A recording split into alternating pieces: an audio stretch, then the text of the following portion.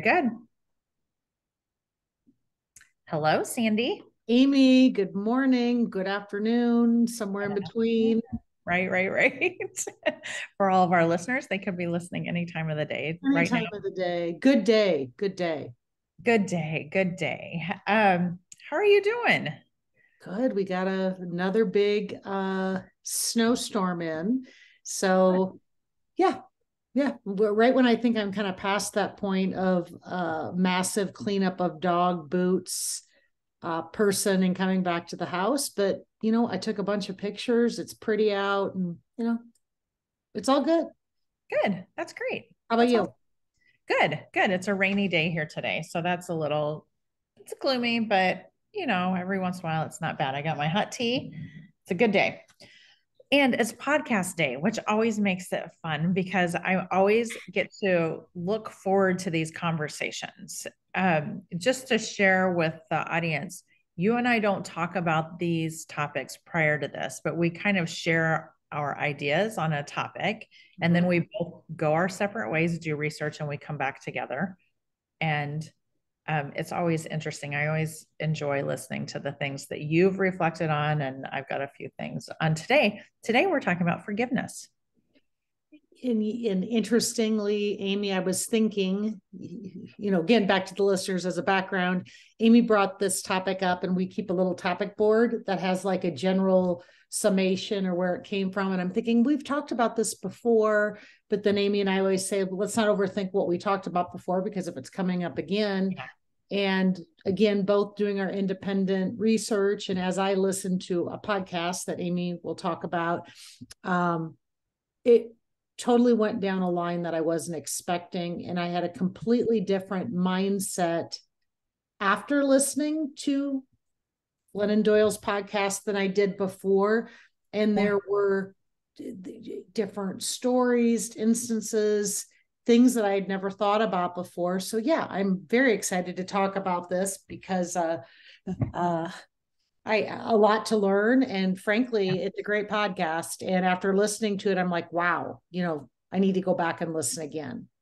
A complete shift in perspective. And that's exactly when I listened to it. I was like, oh, so it's not really about forgiveness. It's more about reparations, I would say, more about repairing, because a lot of time forgiveness is typically on the victim. So when we goof up, we're like, I'm sorry, please forgive me. And it's up to the victim to make everything okay, which actually, when the Rabbi Danya Rutten, hold on. I just want to make sure. And she was good. Danya Rutenberg is her name. And she was on We Can Do Hard Things podcast that I enjoy listening to. When it was December 26th was when it dropped, because I had to go back quite a ways to find it, of 2022. Right. How to Make Wrongs Right with Rabbi Danya Ruttenberg, December 26, 2022. We Can Do Hard Things with Glennon Doyle. And I couldn't get it to play off of Apple, and I quickly found it just as easily on Spotify, which is a great thing about podcasts. You can find them on about every place. You can find them everywhere. Yeah. So the interesting thing is this flip of not asking for forgiveness. Like, it is not like you shouldn't, the first thing you do should not be to ask for forgiveness, to apologize and ask for forgiveness. And that's typically on the scheme or the track to actually make things better. That's maybe the very last thing, if it even needs to happen. It's more about acknowledging what you did, and we can go through all of the things, the steps. Um, but it was very interesting. What struck you in the whole conversation? You know, Probably two things. There are a few stories that as we talk, I'll bring up things that I've read about in the past that I kind of pulled it all together and I wasn't thinking through forgiveness. One big thing is when Glennon really emphasized the fact that forgiveness is a one person activity. Okay. It's really the person that is doing the forgiving. And too often people, back to, I say, I'm sorry, I accept it, but it really is a soul. The person that has been wronged, it is really up to them, the forgiveness, whether the other person says it, whether it's authentic, but it's an internal thing that needs to have forgiveness should be focused there, just like the reparations, the things that need to happen have to happen with the person who did the wrong. And then the other thing was, and I thought I've never thought about this, is the rabbi talked about our country has an obsession with forgiveness. Yeah. That just, it's our knee jerk reaction. Something bad happens. And again, I'll pick no sides. Something bad happens. And right away, it's like, we need unity. Let's forgive. Where you've missed the entire step of what went wrong. How do we rectify it? Who needs forgiveness? How do we make sure it doesn't happen again? But we just have this, we're great because guess what? Something bad happened. So we're going to right away go to forgive, unity, and kind of pretend it never happened. Right. It's like, let's brush it off. Let's forgive it. Let's move on. And it's one of the things, I was reading some of the articles that the rabbi has written on this topic. And one thing that she writes that I loved, what it ties to that, and it's harmed people can heal without forgiving and can give themselves permission not to forgive and to just heal. Sometimes people need to hear that they're allowed not to forgive. And I've never heard that. Like, right. I've always heard you have to forgive. It's up to that person. Kind of like Glennon said, it's one person, at the end of the day, the person who was wronged can decide whether to accept the apology or not, and how they want to do it, when they want to do it. And they might never want to go back to the person. They might want to say, I'll take care of this on my own. Yeah. And healing can happen without forgiving. Like, you can move on, you can be okay, and you still don't have to forgive the person who did the injustice. I was thinking, I've been thinking a lot about this and her steps. And one of the things, right before we were getting on the call, I had an email about Black History Month. And it was something, and I started, my mind was on this forgiveness track. And a lot of times people with the whole slaves, and they're like, oh, you just need to forgive and move on. Move on. Exactly. But that's not what really needs to happen to make it better. Like, there's has to be, number one, the first thing is you have to acknowledge there was a wrong. That's the very first step. And I'm going to try. And a lot of people can't get past that, which is back to, and Amy, with the thing that, I guess, back to your question about what struck me, how often people make apologies and they've never gotten past that first step. They're making excuses. It's not in my character. I wouldn't typically, it has nothing to do with a true apology because they haven't even really accepted that they've done anything wrong, but it's a litany of acceptance that something happened that was wrong to them that really wasn't their fault. Right. Like all the justifications. Right.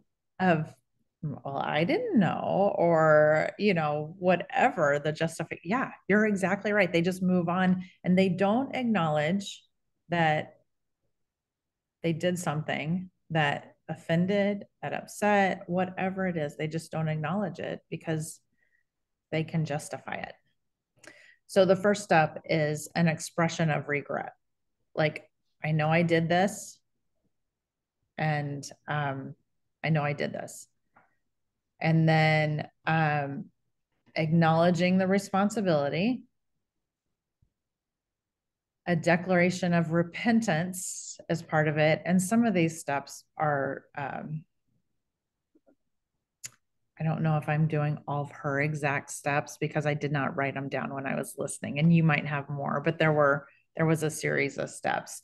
Declaration of repentance. So, you know, I didn't I write them down, but they're in the show notes. So, are number they? one, yes. Oh, good. Number Nice. one, why should we stop? Well, no, they're not the steps. Darn it. Okay. These are what they go through. Okay, I thought I Yeah, was yeah. so smart, so smart. There's 5 items, but it's what they're covering. Oh, okay. Okay. All right. Um, but I think the thing is acknowledging it, and then what are you going to do to repair it? That was one of them that caught my attention of not even acknowledging it and expressing your repentance, but it's like, okay, how do I repair this?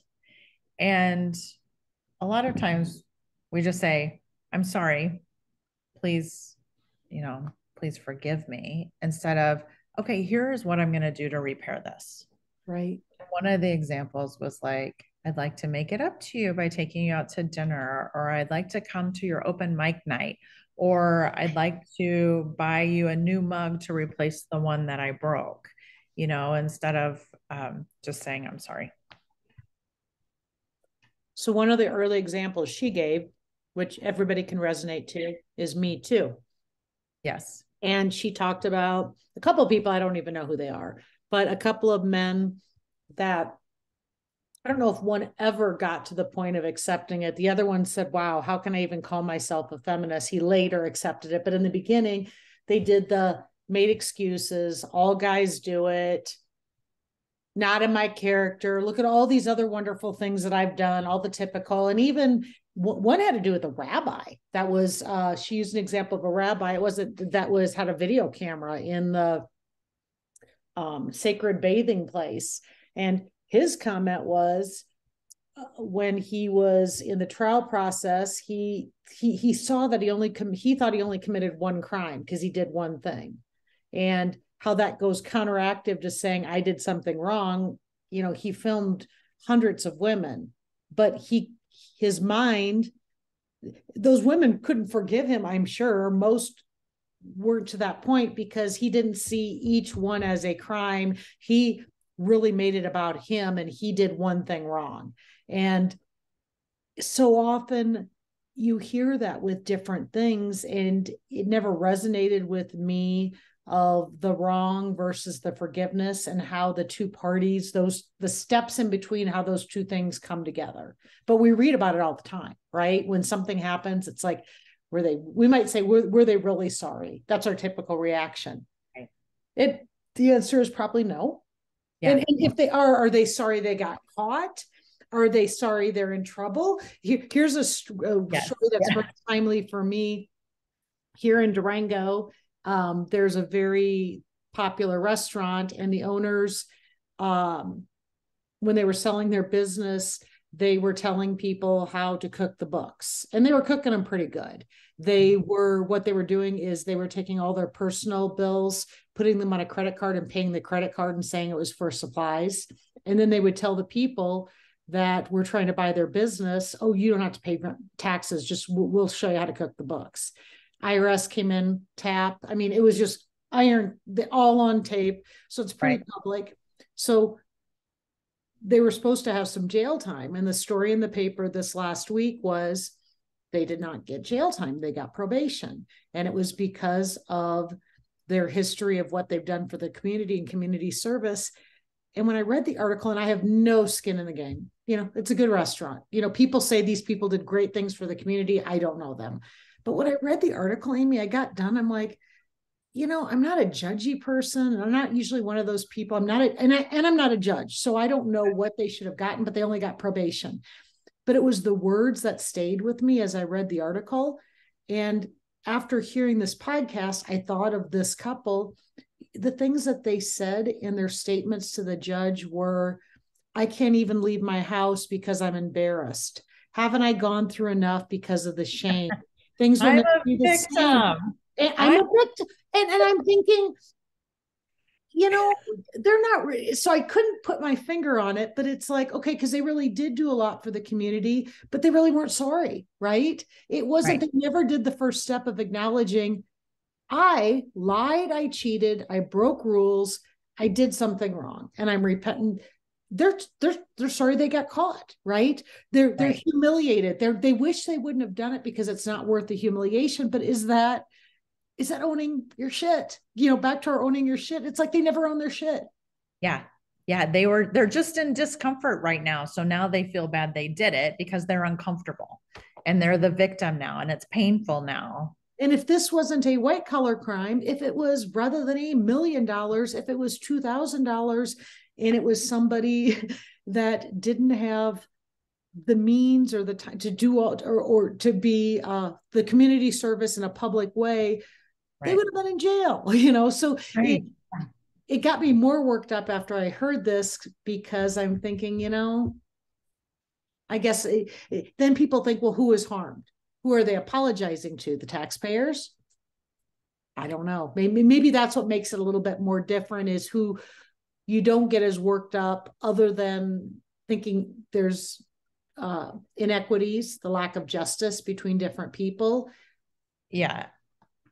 And the reparations should be to the community, because they've hurt their community more than because they were respected. They were leaders in the community, I'm sure, volunteers, leaders, and just doing this is hurtful to that.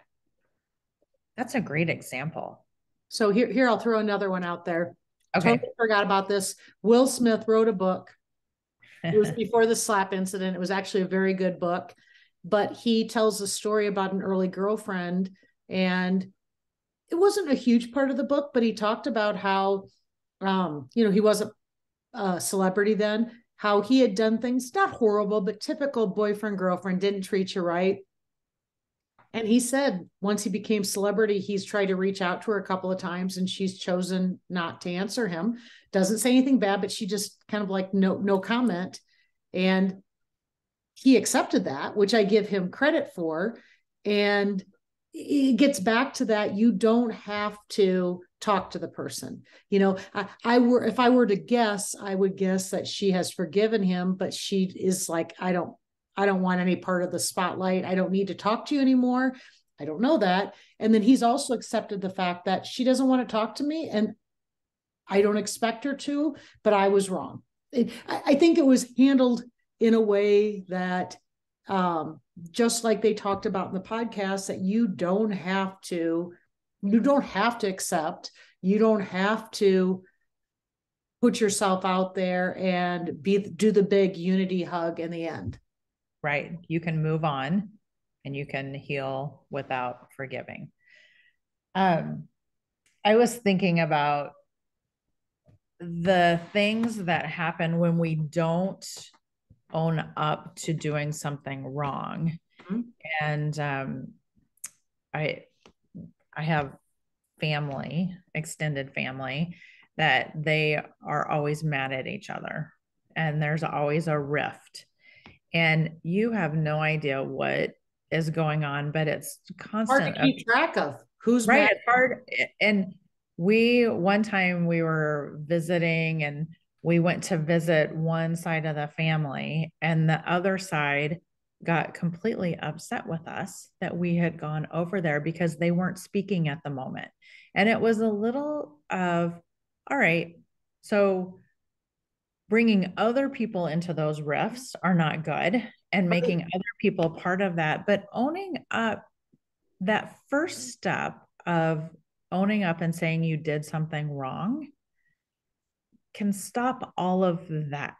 Because if you just say, yeah, you're right, I shouldn't have said that, I shouldn't have done that, you are correct, I was wrong, because we're all wrong at some time, like but that keeps it from escalating into more or longer, or just that first acknowledgement, and then you have to work on the repair and stuff, but that single acknowledgement can go a long way.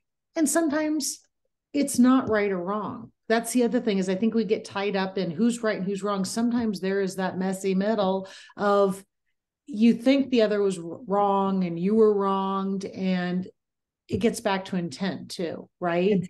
Yes, and perception. And also sometimes what you said Like the person says, that hurt my feelings. And you're like, why did that hurt your feelings? That's like, that wasn't a big deal.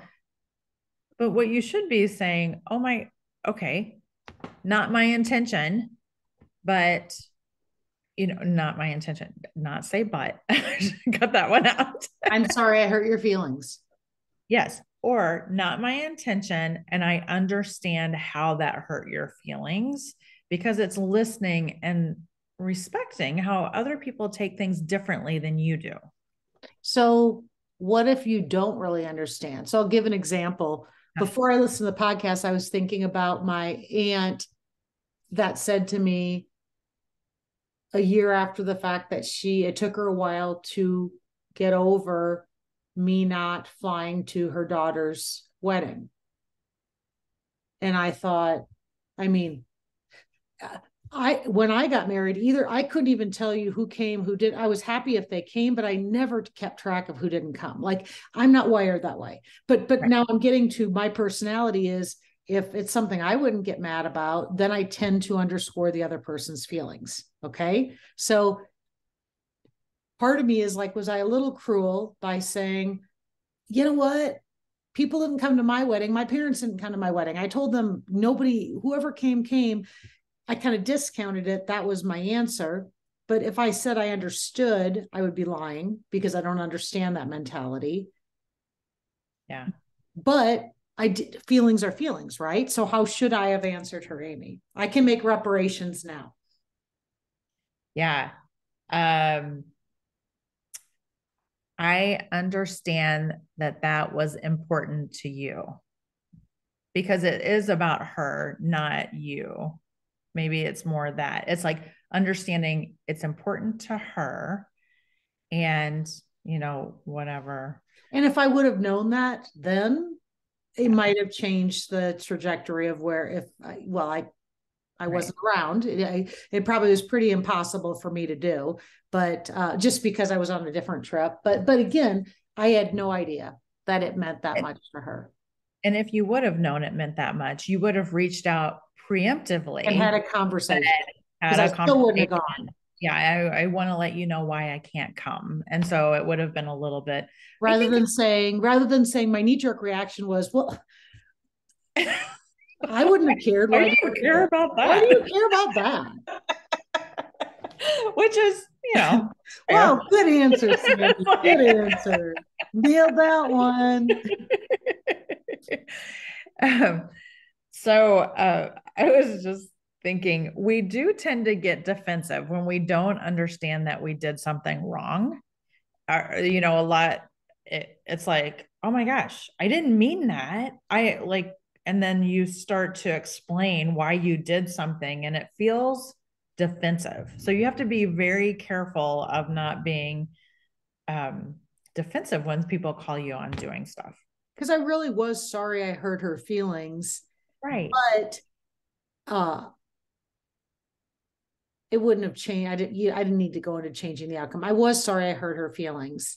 And I totally that was not my intent. Yeah. Because I would have had a conversation earlier. Right. Right. Yeah. And I think I always think of this saying, my sister told me way back when, always assume positive intentions. So whenever somebody is offending you or doing something that you're like, this is rubbing me the wrong way, try to flip it, the perspective of what could they possibly be doing, and why could they be doing it if it's not to irritate me? Like, there's probably another reason they're doing something. Right. So like your aunt could have looked at you and said, I'm sure Sandy didn't mean to upset me, and although I'm feeling that, but I'm sure that was not her intent. Let's look at her perspective of this, and maybe she was busy, and assume positive intentions. And I think we did have a decent conversation, because part of my point is, personally, I would much rather take a separate trip and just be able to spend time than to not even be able to talk and to be at a big function. That's always my preference, is to have one-on-one time and make a trip than to go to something where you have a little availability to have quality time. But that's just me. That's my perspective. Yeah. Yeah. Doesn't mean it's right. It's how I feel. Can go either way. Depends on who you're talking to, right? Yes. Um, all right. So what we've learned in this is the first thing you say is not, I'm sorry, please forgive me. That should be one of the last things you say. You have to go through all the steps. I guess the question would be, what's the real in this and what's the ideal? I think we could probably dig into that for a couple of minutes. I think the real is you really need to, on both sides, take a breath before you just jump to unity, forgiveness, and allow yourself, whether you're the one asking for forgiveness or receiving the apology, to think through the steps before getting there. Was there an owning? What was wrong? How does it not happen again? Take the time to reflect and not just jump to, let's do a group hug and move on. Because just the words aren't going to get you there. Right. To where you should be. I think, yeah, I also think what really caught my attention was this, you can heal without forgiving, which I've never heard that before. And so you don't have to do your little unity hug and say, woo, all's good. You can say, I am moving on and I'm moving. I don't have to be in this relationship or whatever it is that's causing the pain. And if they're not going to own up, then you don't have to forgive. Like you don't have to force yourself to forgive. I think that's a huge light bulb moment for me. And I'm curious. I'm really curious though of how it feels to be to not forgive something. For the person not forgiving. Yeah.